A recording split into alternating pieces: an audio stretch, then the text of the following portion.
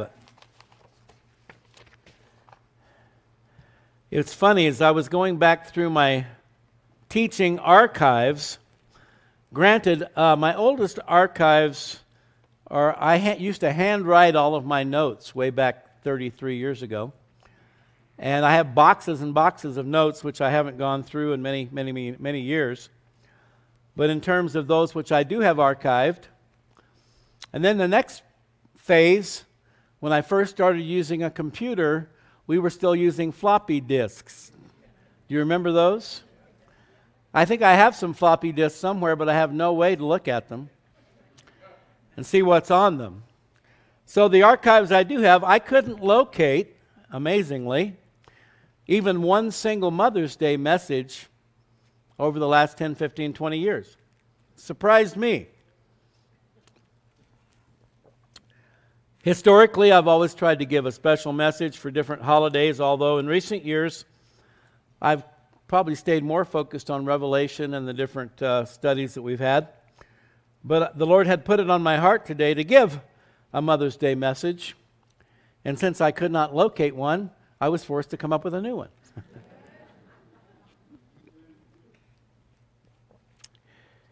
So, that's what we're going to do.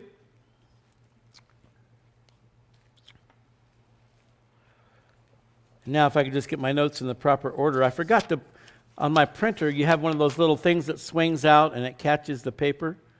I forgot to swing it out, and so they just flew all over the place, and then they got out of order here. So you can get them back in order. There we go. So, now we're living in strange times, are we not? Where our newest Supreme Court justice can't give us a definition for a woman, even though she is one. If she can't figure that out, how can she be a Supreme Court justice? I don't know. But Webster's 1828, good old Webster, I recommend him all the time. He was a devout believer. He came up with the classic Webster's Dictionary, the original 1828 edition. I looked up his definition for mother. A female parent. That only works as long as we still have females, right? A female parent, especially one of the human race. Really? You mean human females are more special than other kinds of females? Actually, yes, that's true. A female parent, especially one of the human race, a woman who has given birth to a child, correlative to son or daughter. Now, this second definition which he gives is quite interesting. Mother, that which has produced anything. You've probably heard phrases like the mother of invention or mother country. In fact, Webster uses a little quote here. I'm not sure where this is taken from. Alas, poor country, it cannot be called our mother, but our grave. So kind of a negative connotation there. But so our native land is called our mother country, and a plant from which a slip or scion is taken, a clipping, is called the mother plant. And in this use, mother may be considered as an adjective. Why is it that we say things like the mother of invention, mother country, rather than using the word father? Why is it that when an athlete waves to the camera, he or she always says what? Hi, Mom. I don't know if I've ever seen one say, hi, Dad. They always go, hi, Mom. I think it's because all life springs forth from the mother. It's because God created women to be the nurturers, the comforters, the encouragers. And of course, we live in a day and age where the prince of this world is trying to steal that from us. John 10:10, the thief comes but to steal, to kill, to destroy, to take away those important distinctions between motherhood, fatherhood. There's absolutely nothing demeaning or derogatory about saying that women are the nurturers, the comforters, the encouragers. Now, in this day and age, we have a lot of male nurses. There's nothing wrong with that. But historically, if you've noticed in times past, nurses were almost exclusively women. Why is that? Because they're a lot more compassionate than men are. And when someone is seriously wounded or injured, somebody's lying in a military hospital somewhere where their leg or arm has just been blown off, a little comfort goes a long way, does it not? The male nurse, the male doctor probably just toss them a pill. Suck it up. But if we demoralize and dehumanize either gender, then we begin to lose the benefits that that gender brings to the table. Without moms, without women, none of us would be here, right? Even though, oh Lord Jesus. I'm trying to focus on mothers here, but folks, we're living in insane times. They're not trying to tell us that men can get pregnant. This is what the leftists, the liberals, the crazies are telling us. And in Oregon, they just installed feminine products in the boys' restroom. If I was in high school today and they put one of those in my restroom, I'd rip it off the wall. That's ridiculous. It's ridiculous. But without our moms, without women, none of us would be here. And if we could somehow find a way to enter this world without them, it would be a very cold, harsh world indeed. Men send their children off to war. Women are there to comfort them and care for them when they come home, if they survive. Genesis 3:20. Adam called his wife's name Eve because she was the mother of all living. Eve's name means life or living. Eve was the mother of all living. Now notice something again. Eve is not the mother of the animal kingdom, is she? Or the plant kingdom, or the vegetable kingdom. And so when it says she's the mother of all living, that again tells us that humanity, God's creation, the human race, carries a much higher level of significance than the rest of creation. Again, there are those wacky, insane, out to lunch nut jobs that would like to convince you that you're no more important than a tomato. Right? You can kill a baby right up until birth and even beyond now in some states, Maryland, California. What was the other one? What was it? Colorado. My former home, my wife's native state, again transformed over the past 30, 40, 50 years. But if you harm an animal, man, you're in big trouble. You are going to go to jail. But kill the babies all day long. And by the way, did you see what happened when it was leaked by someone that the Supreme Court is getting ready to overturn Roe versus Wade? The leftist liberal nut jobs are going insane. They are so bloodthirsty, so desperate to kill babies. How can anybody be that sick or insane? And they're running our country, folks. And it's our fault. You know that? We have nobody but ourselves to blame. We have nobody but ourselves to blame. And by the way, I have friends who were with me in lockstep in terms of supporting our previous president. They've now begun to back away. But I'm telling you, why Roe versus Wade is about to be overturned? Because of Donald J. Trump. He is the one that appointed those judges to the Supreme Court. Who else would have or could have done that? Don't forget that, folks. The next time you want to slur him, slander him, criticize him, first look in the mirror, check out your own life, and then realize what he has actually done, what he did. And look how much they've destroyed our country in a year and a half. We went from energy independence to $4 to $5 to $6 to $7 gasoline. We have a war between Russia and the Ukraine. There were no wars during his presidency. Do you realize that? I'm sick and tired of all the garbage thrown at him. I look at fruit. I look at results, and you should too. And look at the results of this current administration. They are systematically, rapidly destroying our country. Did any of you watch 2,000 Mules? 3 people, 4, 5?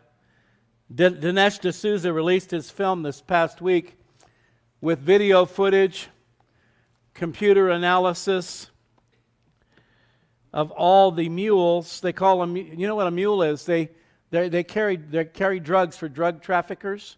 Well, in this case, the mules were carrying ballots. And there was actually a lot more than 2,000 mules, but in the narrower context. The film played here in Albuquerque 2 nights last week. It was sold out. I couldn't get a ticket. I bought the online streaming last night. 80,000 people watched, it should have been millions. They showed the video footage of the mules coming at 1 o'clock, 2 o'clock, 3 o'clock in the morning with hoodies, rubber gloves, stuffing ballot boxes. And they're able to track with GPS tracking, all the modern technology, they were able to gain access to 4 million hours, was it, of video footage. It was some ridiculous amount of video footage of these people stuffing the boxes and then going back to these various, quote, nonprofit organizations where they were being given the ballots, they dropped them off, they go back and they picked up their money. That's what happened in 2020. I wish everybody could see it. I'll probably buy the DVD and show it here in church, not on a Sunday morning, but if you want to come on a Sunday night or Thursday night, we will show that movie. I commend these people. No one has ever done the kind of job they've done uncovering and exposing this stuff. Catherine Engelbrecht. How many of you have heard of Catherine Engelbrecht? She has an organization she's had for 10 years now called True the Vote. She's from Texas. And she discovered way back even before 2020, at least as far back as 2016, that they had algorithms and these voting machines where they would split the votes, like 1.5 votes, half a vote, 3/4 of a vote, and they could flip things by awarding that extra portion of a vote to the other person. That was way back before this current election. She was one of the key players in uncovering all this stuff.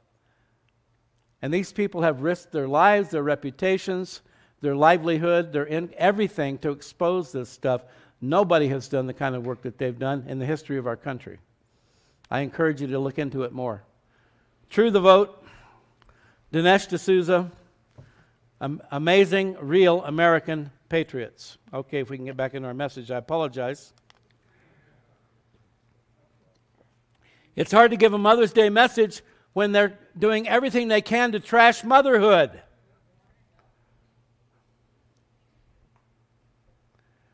Oh, Lord. My body, my choice? I don't think so. That's a baby's body in there. That's not your body. You're just the host. When you want to talk about choice, woman, you chose to sleep with that guy. And you chose not to use contraception. I don't want to be too hard on the women because the guys are just as much at fault. Because they use you, ladies. They abuse you. They use you for their own self-gratification, and they don't give a rip what happens afterwards. But human beings have free will and personal choice, and if you're going to do the dance, take the chance and do the dance, then you better be ready to be responsible for the results, which could very well be a pregnancy. It's not the baby's fault that you were a fornicator. Take responsibility for your actions. They want a free pass. They want a free ride. Live however you want to live, and when something happens, just kill it.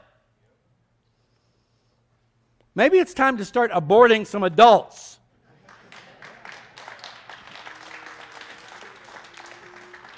Okay, now, ladies, I'm going to give you the rest of the morning here. I'm going to try. Genesis 3:20, Adam called his wife's name Eve because she was the mother of all living. not the mother of all dead. I want to look at some particularly significant mothers from the Bible. Just 3. We don't have time. There's many more we could look at. The first one is Moses' mother, Jochebed. Exodus 2, beginning in verse 1.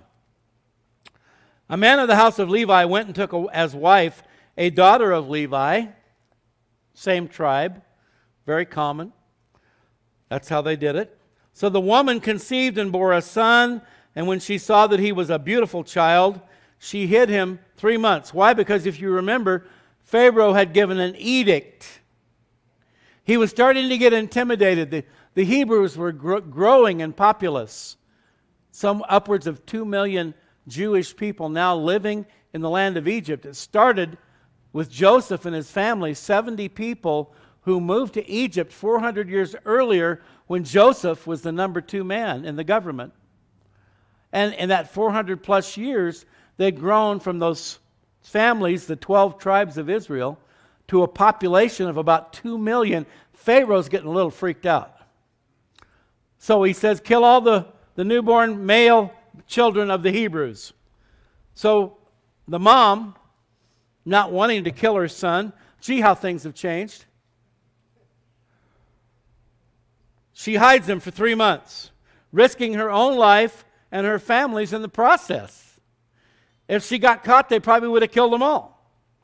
But when she could no longer hide him, she took an ark of bulrushes for him, daubed it with asphalt and pitch, put the child in it, and laid it in the reeds by the river's bank, trusting God to protect baby Moses from all the potential hazards and ravages of the Nile.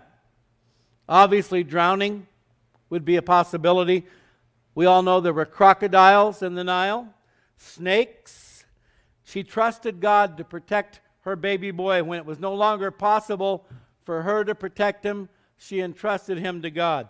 Let me read this little clip called Your Worst Nightmare. Some of the world's most venomous snakes make their home along the Nile River. The Egyptian banded cobra's venom can kill a man within minutes, although the snake is also capable of biting without injecting venom. The red spitting cobra spits venom into the eyes of an intruder, causing severe pain and sometimes permanent blindness. Black mambas, you've heard of those babies, can travel up to 12 miles per hour, but prefer to flee rather than confront a human. When cornered, they strike repeatedly, injecting potent venom that kills within minutes. Other species to look out for include the puff adder, which is known for sunbathing lazily on footpaths, and several species of vipers. And so, in spite of the tremendous risk and hazard, Jochebed had no choice but to do the best she could. She took an ark of bulrushes, a little homemade boat, basket boat, daubed it with asphalt and pitch so that it wouldn't sink, put baby Moses in there. And then in verse 4 of Exodus 2, his sister, Miriam, stood afar off to know what would be done with him. So Miriam is, I don't know if her mother sent her out there to watch or if she chose to do it on her own, but she's watching to see what becomes of Moses. Verse 5, then the daughter of Pharaoh came down to bathe at the river, and her maidens walked along the riverside. And when she saw the ark among the reeds, she sent her maid to get it. And when she opened it, she saw the child, and behold, the baby wept. Babies do that, don't they? So she had compassion on him and said, this is one of the Hebrews' children. So Pharaoh's daughter knew. Then his sister said to Pharaoh's daughter, shall I go and call a nurse for you from the Hebrew women, that she may nurse the child for you? And Pharaoh's daughter said to her, go. So the maiden went and called the child's mother. It was her mother, Miriam's mother, Jochebed. Then Pharaoh's daughter said to her, take this child away and nurse him for me, and I will give you your wages. So she gets her son back, and she gets paid for nursing him. See how God works? God honored her faith, allowing her to be her son's wet nurse. So the woman took the child and nursed him. Rabbinical tradition says that she nursed him for 24 months. So she got to keep baby Moses with her for 24 months. So there was a bonding there between mother and child. which is essential, as we know. Verse 10, the child grew, and she brought him to Pharaoh's daughter. He became her son. So she called his name Moses, saying, because I drew him out of the water. So Moses' mother made the greatest sacrifice imaginable. She gave up her son to be adopted by Pharaoh's daughter so that he might live and go on to become the great deliverer of his people. What an amazing story. Now, after the 2 years of nursing him, she could have refused to give him up. Would have been an understandable emotion, feeling, but in God's greater scheme of things, she made the great sacrifice, and that's what mothers do. Many times in many ways.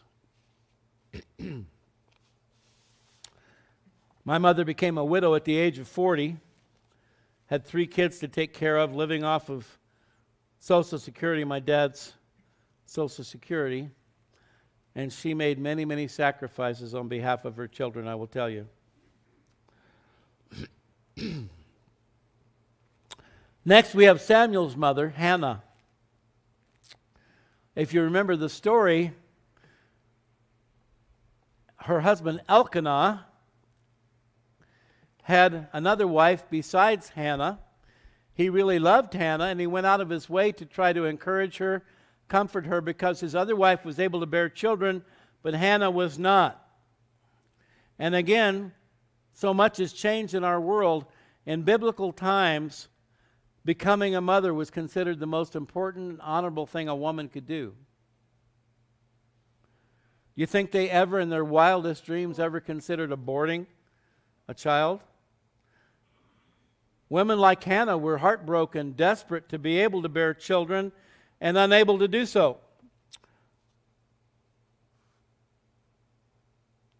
So verse 8, Elkanah, her husband, said to her, Hannah, why do you weep?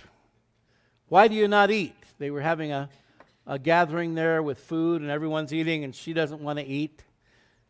Why do you not eat, and why is your heart grieved? Am I not better to you than 10 sons? Well, that's a typical male response, isn't it? Don't ask the question if you don't want the answer. Elkanah didn't understand the deep, intense longing in a woman's heart to be a mother, for motherhood. Hey, aren't I better than 10 sons? Well, I love you, man, but you're not. It's different. It's a whole different scenario. And we talked about how boys, athletes, on the football field, the baseball field, wherever the camera goes on them, they wave and they say, hi, Mom. So Hannah arose, verse 9, after they had finished eating and drinking in Shiloh, where the temporary temple was, the tabernacle, the tent. Now Eli the priest was sitting on the seat by the doorpost of the tabernacle of the Lord. And she, Hannah, was in bitterness of soul, and prayed to the Lord and wept in anguish. And you know, there are women today in the same position. In fact, infertility has gone through the roof. And one of the reasons is because of abortions. Many women have had abortions. Later on, they want to go ahead and have a baby, and they can't. They've been permanently damaged. Nobody told them that, did they? You may not be able to have children later on because the people doing the abortions don't care about that. They also don't care about the woman having the abortion. Women's health, what a crock. They care about 2 things: blood sacrifice, I'm kidding you not, and money. Blood sacrifice and money, because I've told you a gazillion times, Satan, his goal has been from the beginning of time to destroy the human race, and one of the best ways to do it is keep aborting baby after baby after baby after baby. But Hannah, she was brokenhearted.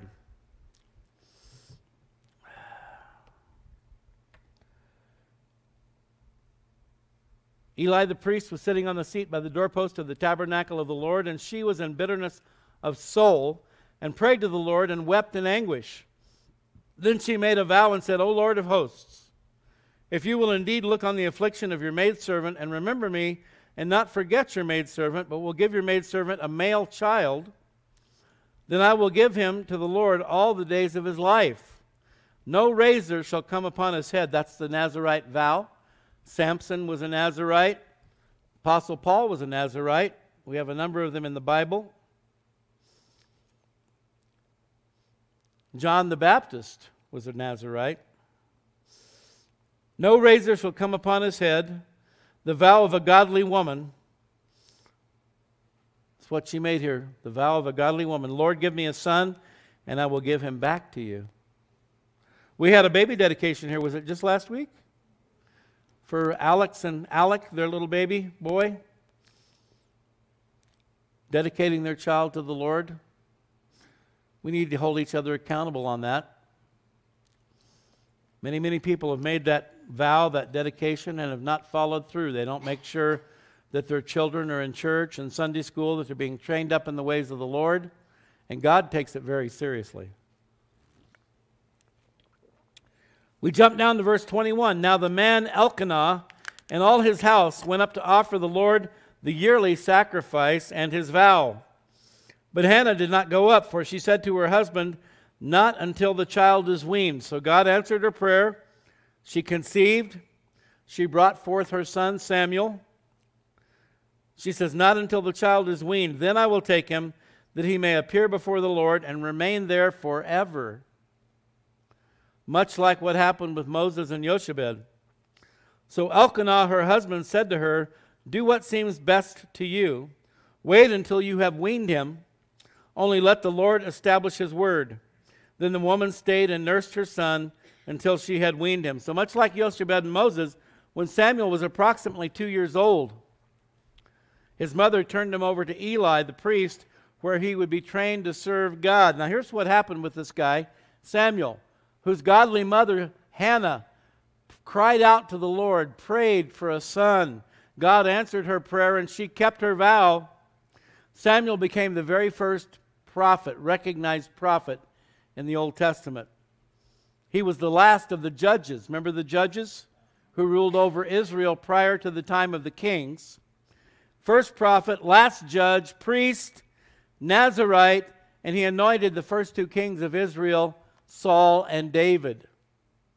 That's what can happen when you dedicate your child to the Lord and you keep your promise. Now in 1 Samuel chapter 2, we won't have time to read it today, but Hannah offers up a beautiful prayer of praise and thanks to God, much like Mary's Magnificat that we'll talk about in a moment in Luke chapter 1. It's called the Song of Hannah.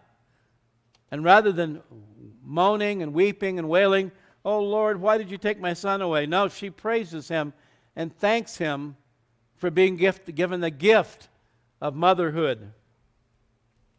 Finally, Mary, Jesus' mother, according to the Catholic Encyclopedia, Jewish maidens were considered marriageable at the age of 12 years and 6 months. Though the actual age of the bride varied with circumstances, the marriage was preceded by the betrothal, after which the bride legally belonged to the bridegroom, though she did not live with him till about a year later, when the marriage used to be celebrated. This is in agreement with other historical sources, and this was still the practice in the Holy Land even up until the early 20th century. One biblical historian notes some customs of biblical Palestine, I don't like that term Palestine, it's Israel, continued through the centuries, and after her trip to the Near East around 1910, Alma White commented on the age of marriage in Palestine or Israel. A girl is usually married in her 12th or 13th year, and sometimes as early as her 10th year. Short life expectancy was one of the motivating factors behind this early age, as the average life expectancy for most people in the ancient world was between 30 to 40 years of age. Additionally, the earliest age a woman can conceive and bear a child is typically between 12 to 14 years old. I bring all this out to point out that many Bible scholars and theologians believe Mary was about 14 when she conceived and gave birth to Jesus. Can you imagine a young girl of this age assuming such an overwhelming responsibility? Again, it was a whole different world, a different culture, a different society. I just read where Germany is in big trouble because the average age of a woman in Germany giving birth to her first child is 30 years old. And we know that in many of those European countries, the original ethnic group, the original population is being rapidly displaced by immigration, kind of like what's happening in America. Luke 1:26.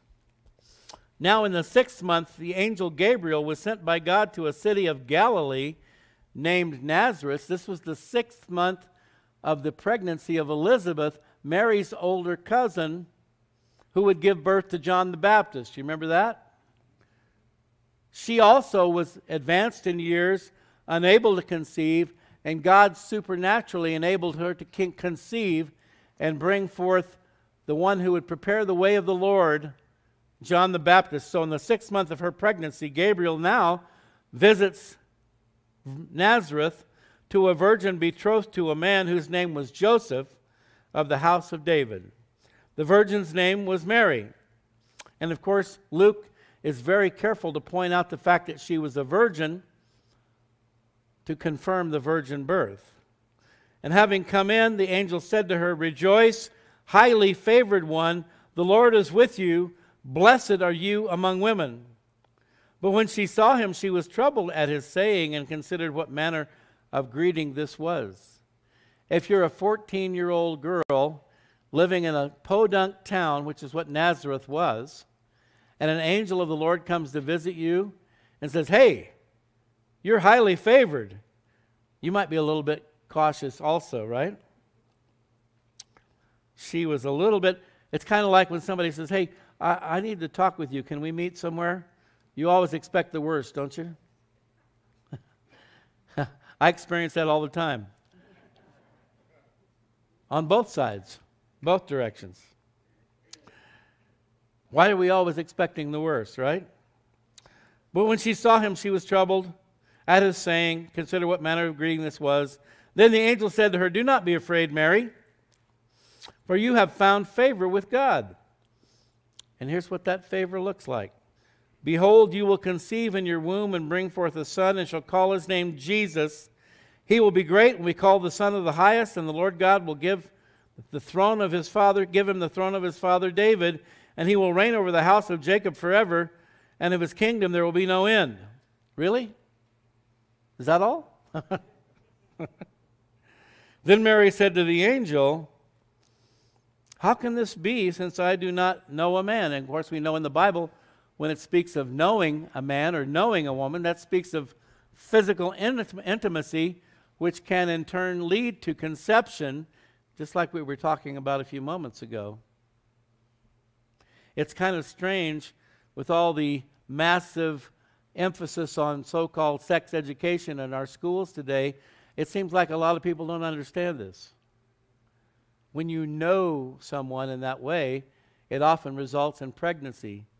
What part of that did you not get? Right? So Mary's her only concern is how is it going to happen? Her concern was regarding the biological impossibility of the situation. I'm a virgin, I'm a good girl. How am I going to get pregnant? The angel answered and said to her, "The Holy Spirit will come upon you, and the power of the highest will overshadow you. Therefore also that Holy One who is to be born will be called the Son of God." Again, 14 years old. You're going to bring forth the Son of God by supernatural means. Now indeed, Elizabeth, your relative, has also conceived a son in her old age. Of course, hers was in a natural method. God stepped in and enabled her to become pregnant, but the father of John the Baptist was Zechariah.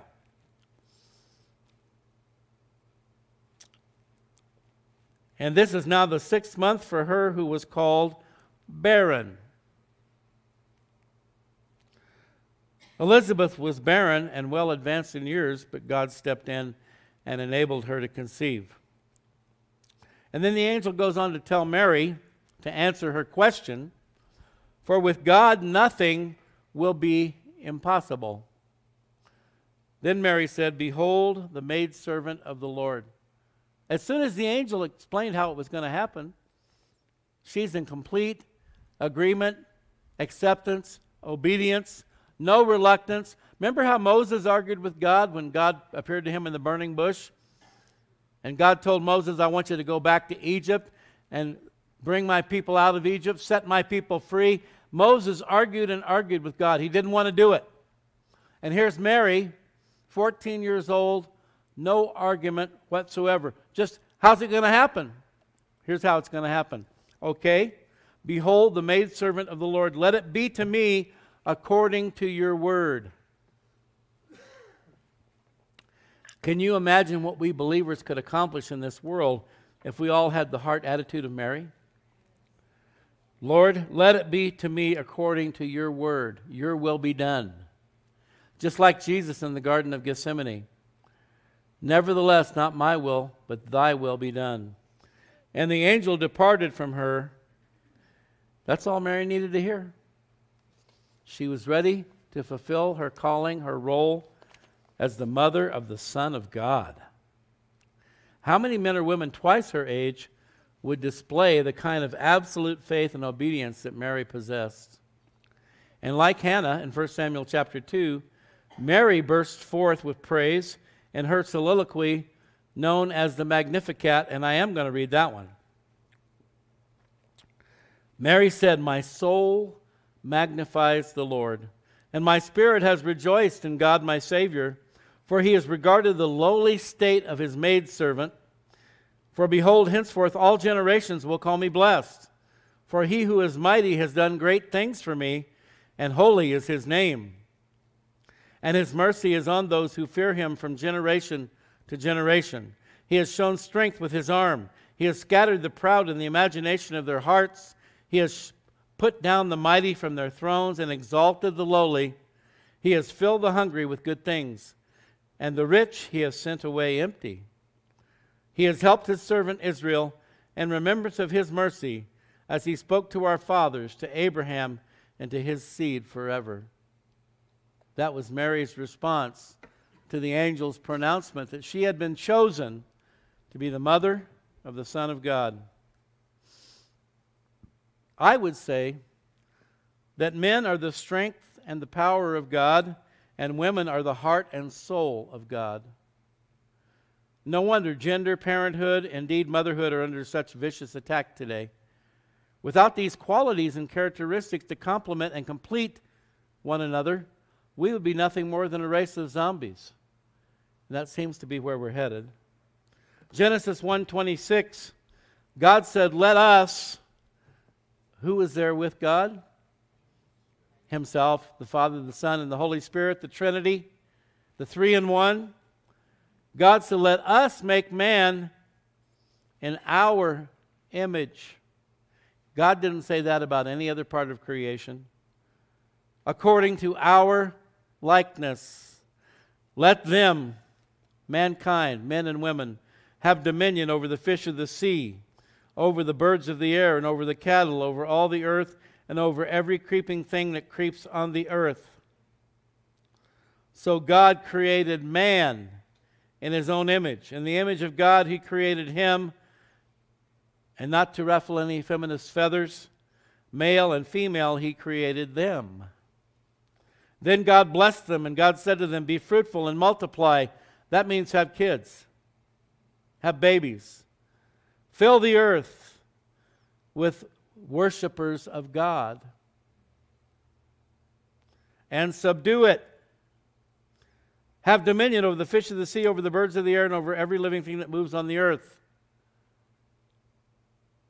Why? Because we are created in the image of God. Psalms 8:4-6. "What is man that you are mindful of him, and the Son of Man that you visit him? For you have made him a little lower than the angels, and you have crowned him with glory and honor. You have made him to have dominion over the works of your hands. You have put all things under his feet." Folks, we are not the scourge of the planet. Do you realize that's what many people are telling us today? That we are like a cancer, we are like a blight, we are like the scourge of this planet. We are not. We are the crown of God's creation. Amen. The human race. Created in His image. Not to be defiled.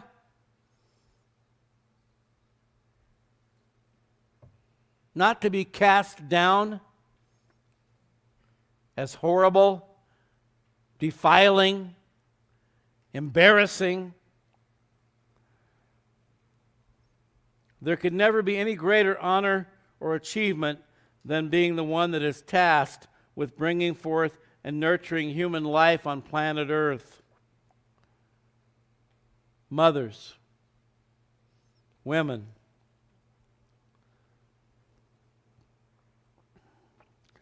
one more time, Genesis 3:20. Adam called his wife's name Eve because she, in some circles you're not allowed to say she anymore. You know that? Has to be they, them, whatever.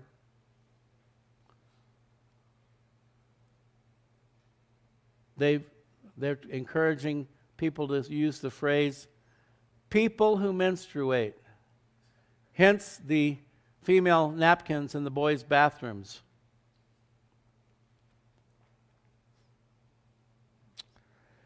Nebuchadnezzar defied God and he went nuts. Crawled around on his hands and knees and ate grass like a cow. Saul defied God, disobeyed God, went crazy, demon-possessed. Folks, you defy God, you reject God, you blaspheme God, you go nuts. I guess that's not considered an appropriate psychological term. We don't say that here. Mentally challenged. But when you defy God, deny God, go against God and His creation, you will lose your mind, and they have lost their minds. Eve, she. Don't be embarrassed to be a she if you're a she. Don't be embarrassed to be a he if you're a he. But this is Mother's Day, and I would say that of all the Hallmark holidays created to sell greeting cards and flowers and other things, I would propose to you here today that Mother's Day is the most important and valid of them all.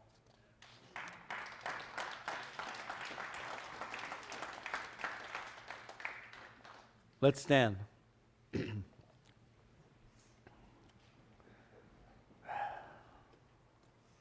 Father, we lift up all the mothers today. We thank you for them, Lord. We wouldn't be here without them. Oftentimes they get a bad rap. Lord, they're kind of like the quarterback on a football team. When things go well, they get credit. When things go bad, they get all the blame. Or they probably don't get enough of the credit when things go well. And they get all the blame when things go bad. We ask your forgiveness, Father, for not treating our moms better, for honoring them as we should. Help us to do better. Help them to forgive us when we don't give them the recognition they deserve. But we pray that on this day, you'd pour out your Spirit upon the moms represented here, those watching online, wherever they may be. We ask for a multitude of blessings to be poured out on our precious, precious mothers. We thank you for all the nurturing, the comforting that they've given to us throughout our lives, the care given to us.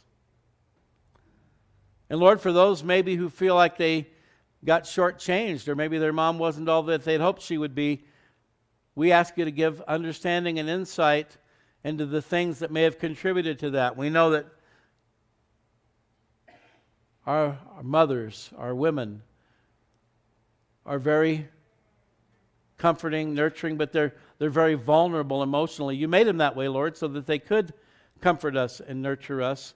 And so they're very vulnerable to criticism, to abusive language and so forth. So we ask you to give us patience and understanding with those who maybe have struggled in their role as mothers. We pray for healing.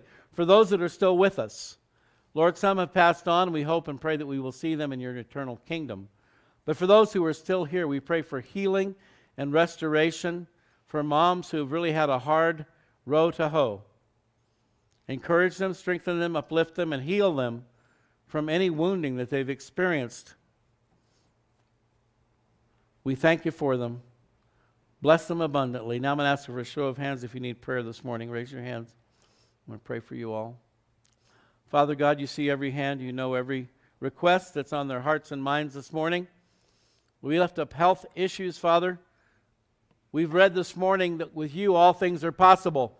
You're able to cause a young girl named Mary to conceive and bring forth your only son. Lord, you can do anything and everything.